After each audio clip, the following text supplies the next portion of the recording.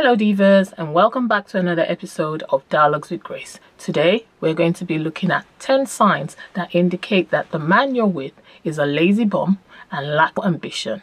Therefore, run for the hills. When you see these signs, divas, run for the hills. He is not the man for you.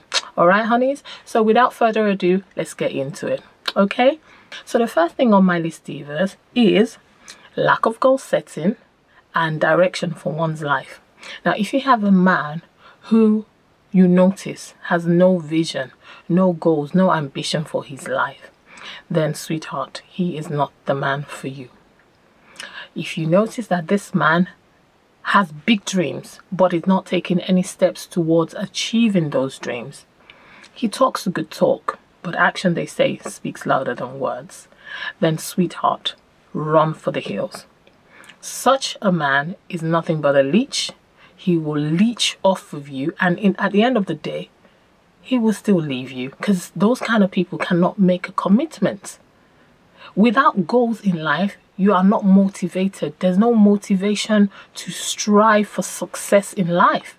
So if you're with someone like that, and you notice that this person has no ambition, no plans, no direction, you ask them, what are your future goals and ambition? Oh yeah, I plan to be rich. I plan to be rich. But yet you see no plans.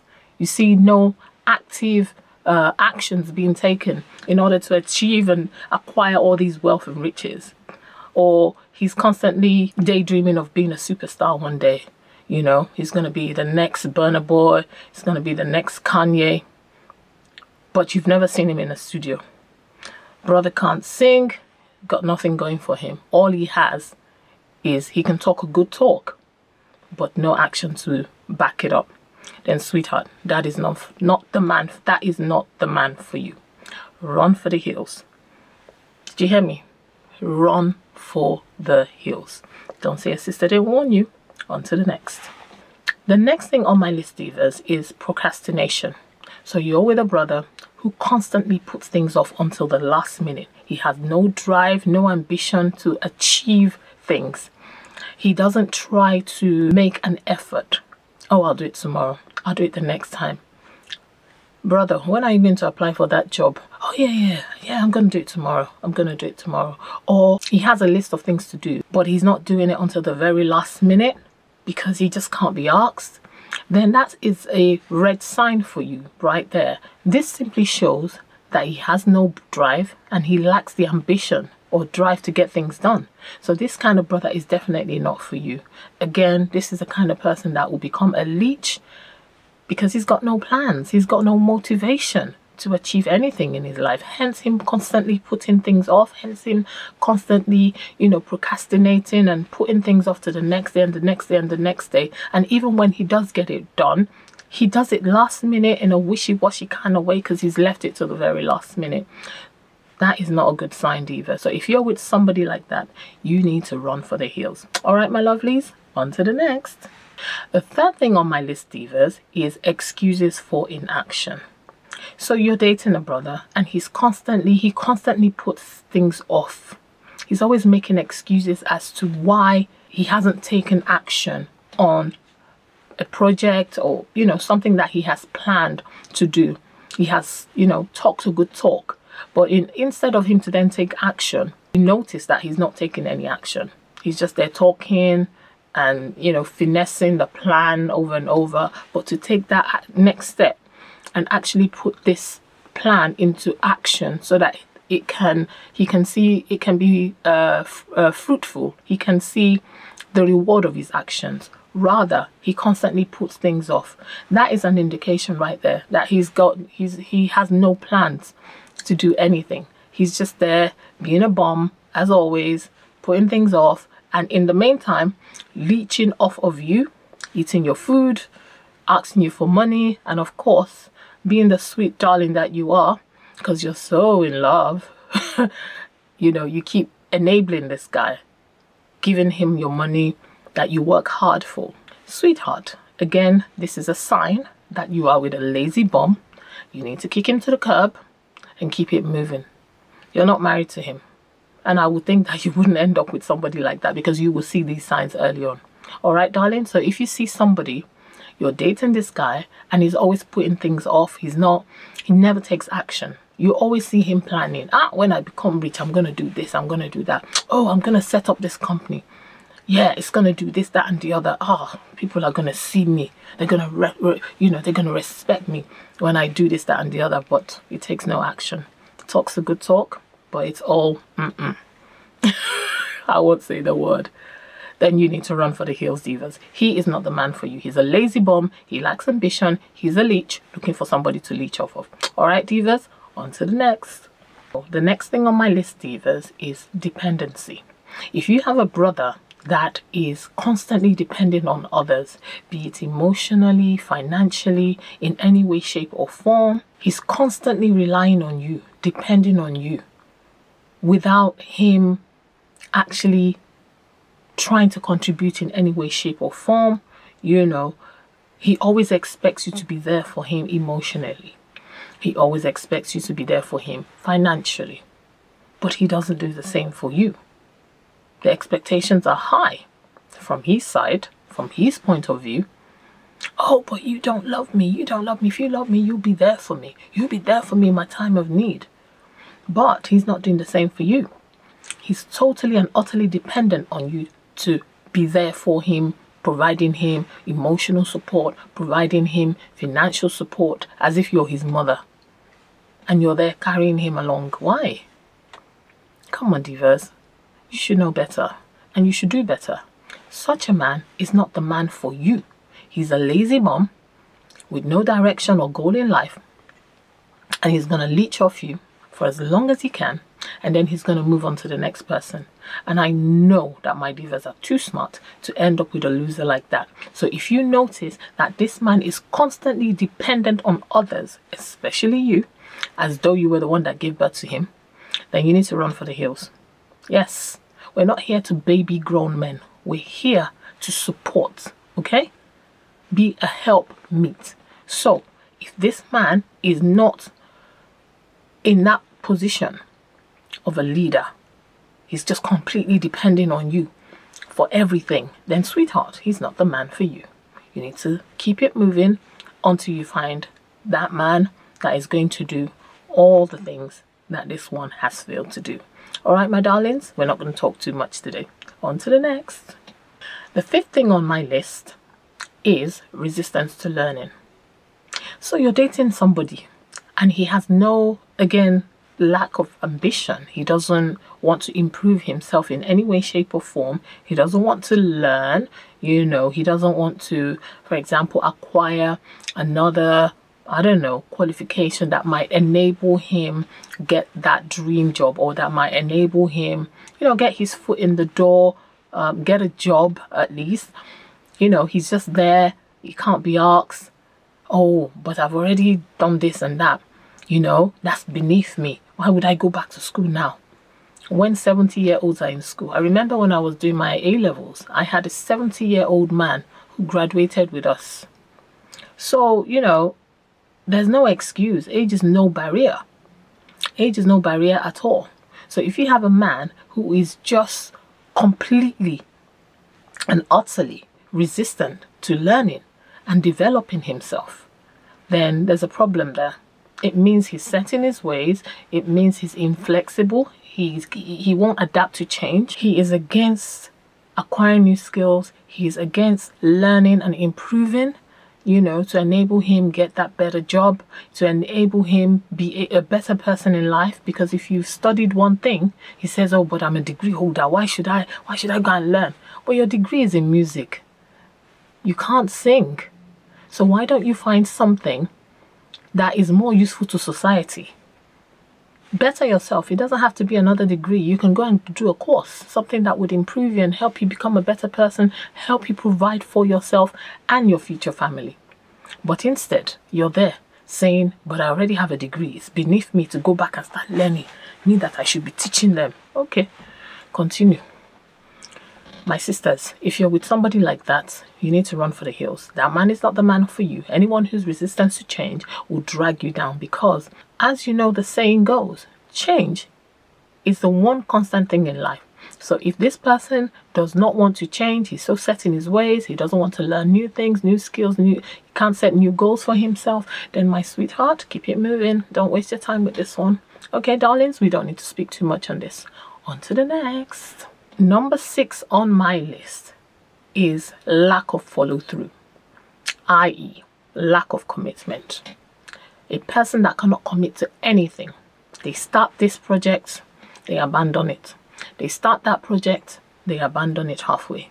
And there's always an excuse as to why. That means that this person cannot complete things. You know, it's not about the starting, it's how you finish and finish well. You keep starting projects and you keep, you know, putting them to the side and dumping them, you know, then it shows that you struggle. You have a problem committing to things. So how can you then commit to a job? How can you commit to a relationship? It says a lot about you as an individual. They lack commitment and they lack perseverance. They cannot do what it takes to achieve. So that person is not going to hold up your home. He is not going to be your backbone. He can't, even if he wants to. So in order not to waste your time, if you discover that you're with somebody like that, sweetheart, it's time for a switch.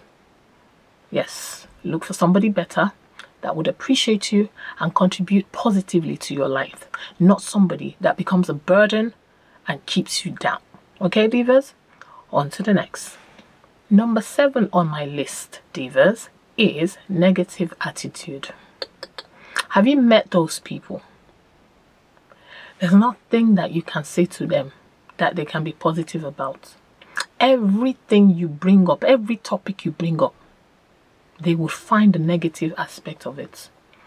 They see nothing positive about themselves either. So why would they say something positive about you or any topic of discussion? They are negative about their future prospects. They are negative about the world in general. They're negative about everything that you suggest or whatever you're doing. Say you want to go and improve yourself because, you know, you're a boss chick, you know. You're always focused on improving yourself, developing yourself. And this guy is there discouraging you just because he has no future goals or ambitions for himself. So he wants to discourage you so that you can be in the same lane. If you're with such a guy, then my darling, he is not the one for you. He needs to go and work on himself. And you don't have time to hang around for him to do that. If he's a grown-ass man, those are some of the skills that he should have acquired whilst growing up. So if by now, in his late 20s, early 30s, he still doesn't, you know, he's still dealing with those issues, he lacks, you know, positivity, he sees only negative in everything that you do or say, or, you know, the world in general. You talk about this, that person is rubbish, what does he know? No, they don't know anything. Those people, they're just thieves, they don't know anything. Bros, maybe you should check yourself. Maybe you're the one with the problem. So divas, if you're stuck with somebody like this, you need to exit. Do not waste your time. Find somebody who will lift you up, somebody who is positive, who would always be your, you know, your number one cheerleader in whatever you do. Not somebody who constantly discourages you and puts you down in whatever plans you have for your life. All right, my darlings, on to the next. Lack of decision making. If you're with somebody who cannot even make decisions for themselves, let alone you, how are they going to make decisions in your home, your future children? This is not the person for you. Every time you ask them, they just can't make up their mind. They're always shifting. You know, that is not the kind of person you want to be with. You want to be with somebody who's the, you know, the decision maker. If he's going to be the head of your home, he needs to be able to make decisions, you know. But if he's always there waiting for you to make the decisions, then clearly there's a problem. He can't stand on his own 2 feet. And I will take it further and say he's not ready for a relationship. Absolutely not. And, you know, you're a woman, your biological clock is ticking. I mean, how long do you have to waste with this kind of man? So if you find yourself with such a man, he can't make any decisions for his life. How is he going to help make a decision for your home, your future home? Think about it. This is not the man for you, darling. Look for somebody who's going to appreciate and love you for who you are and who's going to encourage you. But most importantly, somebody who is strong and firm, somebody who can be that role model, that can be that head of your home. All right, divas, on to the next. Number 9 on my list is lack of organization. And I mean an organized life. And how do you know this? There are the telltale signs everywhere. You see them. So if you're, for example, you see these people in the office and their workstation is always upside down. I'm not saying that every single person who has a disorganized workstation is organized in their lifestyle or in their life in general, but it's a very good indication that they are, if this is constantly how they live their life. There are always the telltale signs there. This person is so disorganized, they just can't be asked. They don't pay attention to detail. They just throw things around and they lack organization in their own life. So people who lack organization in their life, they cannot plan for their future. They cannot plan for their home. They have no plan. They don't know how to do it. They lack organization. They lack ambition. Most those kind of people, they tend to lack ambition as well. They don't know where to begin. Why would you want to spend forever with such a person? That person will frustrate you, especially if you end up being the opposite and you're very organized. You know, you've got your plan, you know, you've got your life plan set out, you know, what your goals and plans for the future. You know where you want to be in the next 5 years. You know where you want to be in the next 10 years, what you want to be doing, what you want to have achieved. But this person doesn't have a clue. They have no goals. They just, it's easy as or whatever will be, will be. No goals, no ambitions. You know, they take life as it comes. You take every day as it comes. Yeah, to an extent. But you also need to plan. You need to plan for your future. You can't just live your life as, you know, as if things will always be the same in future. What if you lose your job? What are your plans? Say you're going to be between jobs or something happens and you lose your job for, I don't know, 3 months. What plans have you put in place to ensure that you'll be good?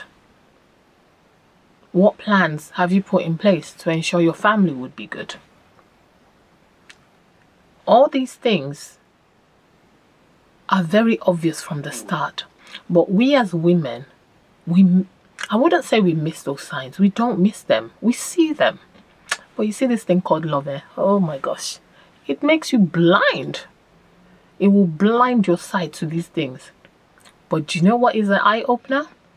Marriage. Marriage is an eye-opener. So if you don't see these things now, or you see it and you choose not to, I promise you, you will see them when you get married. Alright, darlings, on to the next. The number 10 thing on my list, which is the last but not the least, is lack of ambition. Imagine being stuck with a man that lacks ambition. You're in trouble. And God help you if you're the over-ambitious one and you're stuck with somebody who lacks ambition. Clearly, you can see that is not going to work. It is not going to work because as you're taking 10 steps forward, he's pulling you 20 steps backwards.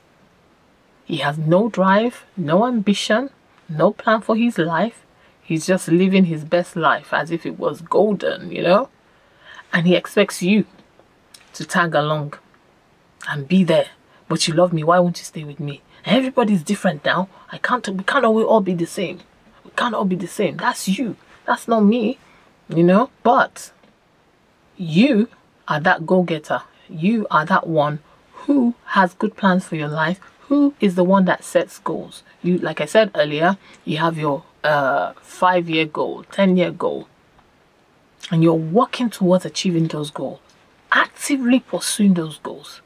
And you have this man who is just there, easy whatever will be, just chilling, you know, no ambition, no drive to improve their circumstances. They're just comfortable where they are, you know,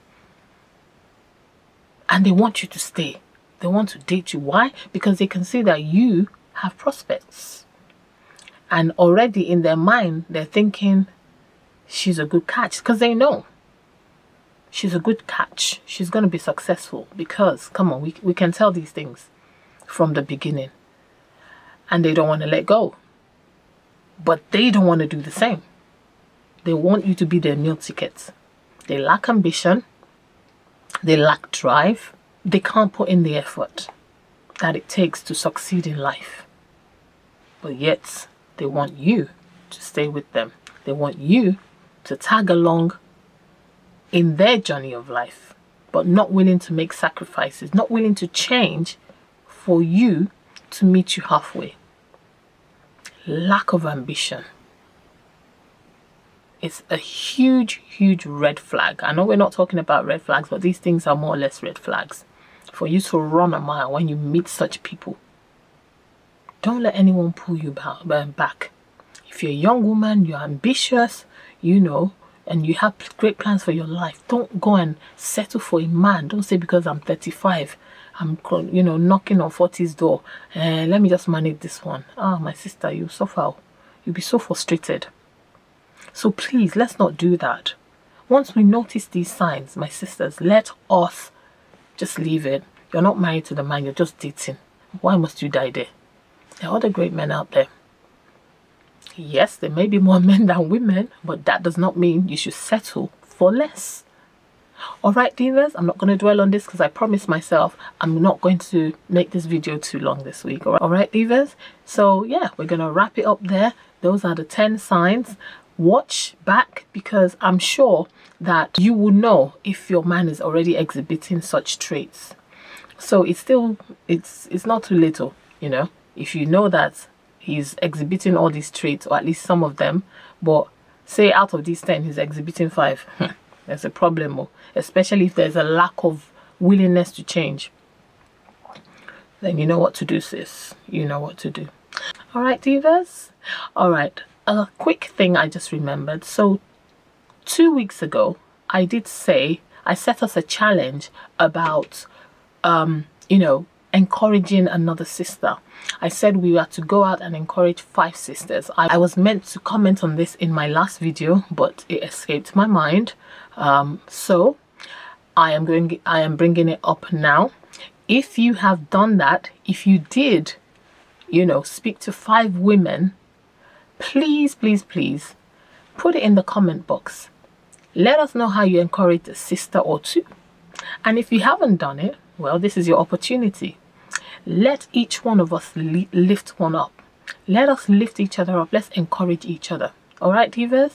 So if you haven't already done it, go out. This is a challenge. And encourage 5 women. Just encourage them. Tell them something nice about that you notice about them. They look good. You love their smile. You love the way they dress. You know. Oh, I love your shoes.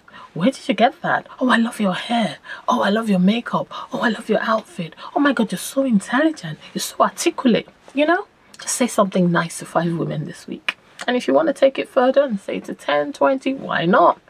Let us encourage ourselves. All right, my darlings. And if you have, put it in the comment box.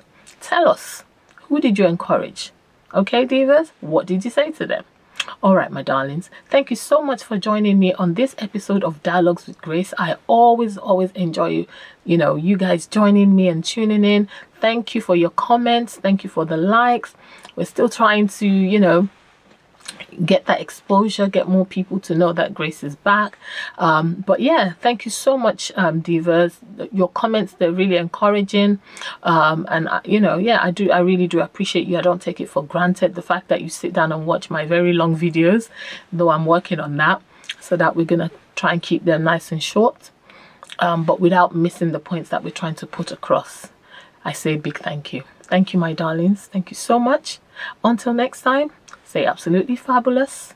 Stay absolutely gorgeous. Know who you are and whose you are, that you are the daughter of the Most High. Carry yourself as such with your head up high, confident in who you are. All right, my lovelies. Until next time, remember Jesus loves you. And I, your girl, your sister, your auntie, your friend, your paddy, I love you too. Stay wonderful and see you next week. God bless you. Bye-bye.